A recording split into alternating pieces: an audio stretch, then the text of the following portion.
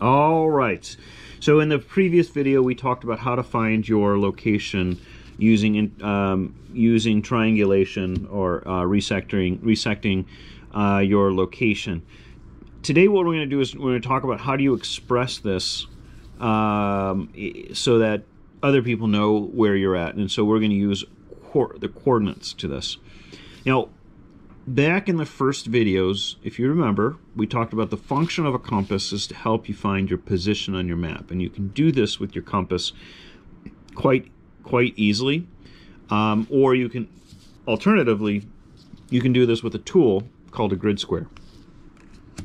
And so what I'm going to do is I'm going to use, for point of reference, I'm going to use UTM coordinates because it works better from a land navigation standpoint. What you might be more familiar with or heard of is longitude and latitude. Now, at the beginning of this series, we talked about this particular map being a 7.5 minute map, which means it covers a territory of longitude of 7.5 minutes. And that doesn't really make a whole lot of sense for people. What would be easier is to be able to express where I'm at on this grid reference based off of a unit of measure that we're familiar with. I'm going to use UTM coordinates, which basically uses or does use the metric system. So it's going to be in meters. So I'm going to be so many meters within a grid. Think about it that way.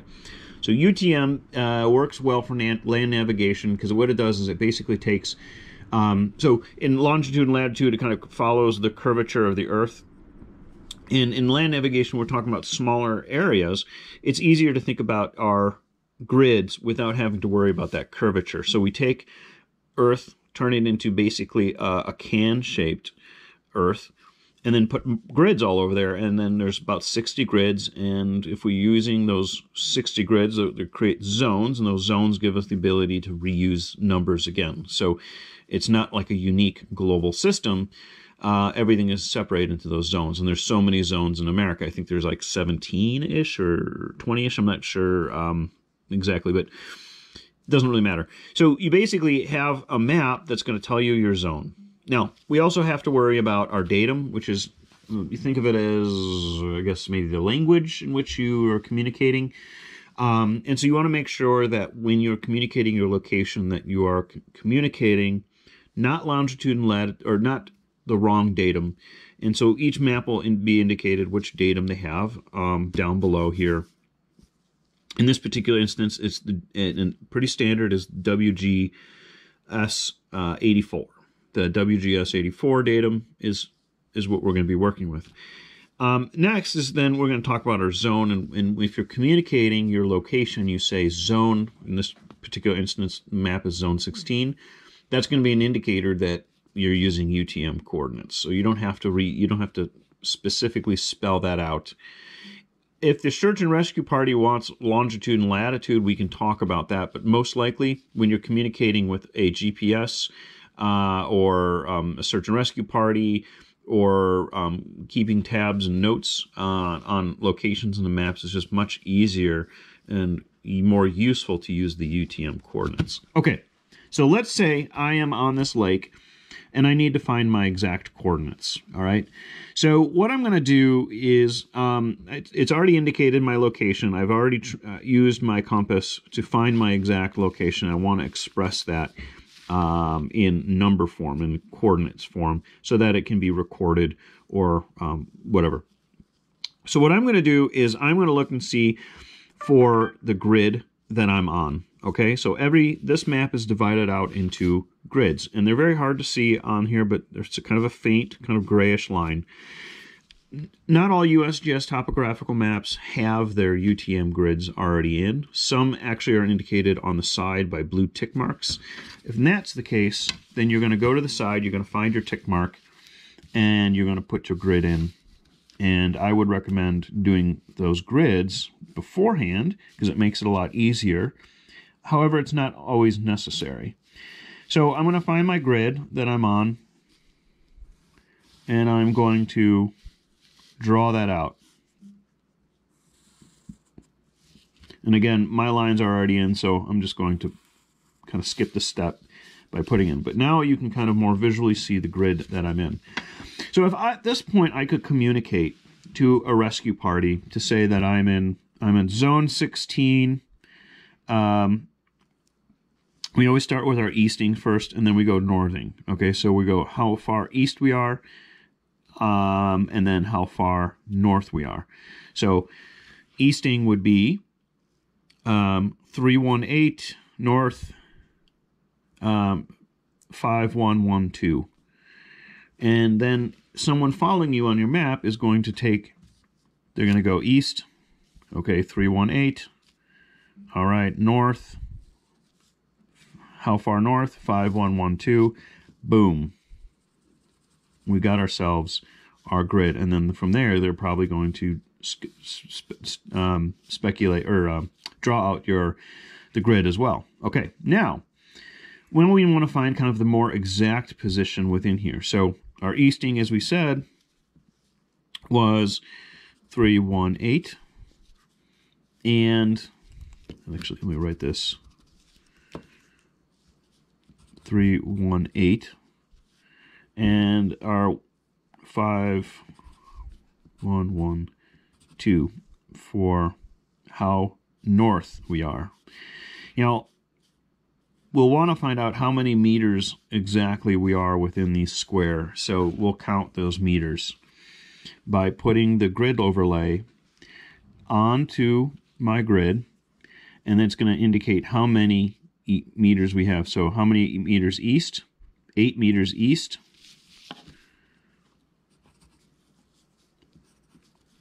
And how many meters north? 8 meters north. So now I can say specifically 318 east by 5112 8 north. And anyone with a grid overlay for UTM is going to be able to do that. Now, what if you don't have a grid overlay? You can still do this. Basically, what you do is you go to your scale and you create a corner rule with a with a piece of your map, notebook paper, whatever you have, and you can basically just take your grid overlay, and there's each one of these marks is a meter. Boom, boom, boom. And I'm going to do the same over here. Mark, meter, meter, meter, meter, meter. And I'm going to do that 10 times because I have 10, it's a 10 meter square here. So I want 1,000 meters altogether, right? All the way across. And then I'm going to do the same thing. So I'll find a corner, and then I'll find out how east it is, how far east, and then how far north.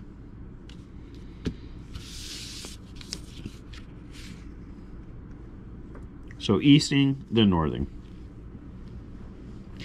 And that's how you use a grid overlay. Okay, so in the previous video we talked about dead reckoning and how to find your location based off dead reckoning of either time or pace. Right now what we're going to do is I'm going to show you how you can find your exact location on a map. Let's say you want to mark that location because you want to go back there again. Maybe there's an accident and you're leaving someone behind as you're getting help and you want to find that exact location, or maybe there's a buried treasure. So in this case, what we're going to do is I'm going to show you how to do this on a trail or a river, and then I'm going to show you how to do this kind of in open land or cross country. So what we're going to do is, let's say we're hiking on this road and we see this lake here. All right, now what that means is that we're going to be in and around, we're on this road, so we know we're not any farther here, but we're somewhere between this here and this here. And we don't know, we don't see this road right here. So we want to know kind of how far is it going to be until we get to this road, essentially. So what I'm going to do is I'm going to look at this lake. Could be a mountaintop, could be a steeple, could be a water tower, any feature that you'd know on that would be that you could find on a map. You're going to take your compass and you're going to shoot an azimuth to that peninsula on the lake there, and then you're going to take your compass and you're going to put the edge of the compass, the corner of the compass, on that peninsula or water tower or whatever, and you're going to move it up the map until your meridian lines have lined up with your grid lines. Once they have, then you can cross with your pencil, with your ruler, and where these two lines intersect, the trail and your azimuth that you've shot intersect, is exactly the location that you're at. So you can confirm your precise location based off of any kind of topography that you see in an area. Now let's take, for example, a very common scenario, which is a fishing. You're fishing, you want to find, you want to come back to a specific fishing hole that you had found. Well, it's easy enough to mark that with your GPS. Alternatively, you can just, let's say you're out on the water here, and you're going to look for some features. So maybe you find this boat ramp. Okay, so you're going to shoot an azimuth to this boat ramp. All right, and you're going to do the same thing that we did before, which is basically putting this corner of your map on the compass, on the corner of the compass on the map where you've shot your location, and then you're going to rotate your compass until your meridian lines have lined up with your with the grid lines, and then you're going to put a line in. All right, and then we're going to find another feature. Let's find maybe this peninsula over here looks like a good. So I'm going to shoot an azimuth to that location, and then I'm going to put my compass edge on there, and I'm going to rotate it until my meridian lines have lined up, and then I'm going to put another mark right there. All right, and I can do this a third time and a fourth time, but my location I have found through intersecting is right here, and I can mark that on my map. And so from any location on the map, if I want to come back to this location here, I can keep that mark. And then what I'm going to do is I'm going to, let's say if I'm back on that boat ramp, I could, if I come back to that location, I could take my azimuth, I could plot from the boat ramp to that location. When I get to the boat ramp, I can shoot my azimuth, travel that distance, and if I know my timing of how fast I'm paddling, and again, you know, this is why understanding time is important, then I know I can paddle out so many minutes to this, and I'll be at this destination. I get to this destination, then I can confirm my destination by further taking some more bearings of some other back bearing onto that boat ramp, and then that peninsula again, and maybe this other peninsula, or wherever, just to confirm that I'm exactly where I need to be. Pretty simple to do. So that is called intersection.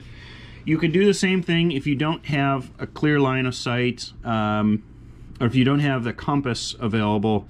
You can do the same thing with like a rangefinder, which we'll do a video on, and that's called transliteration. Very, very similar. Just basically using resectioning to find your location. And again, it's oftentimes called triangulation, but because there's no angular law of tangents, it's whatever, so it's just not it's not technically triangulation.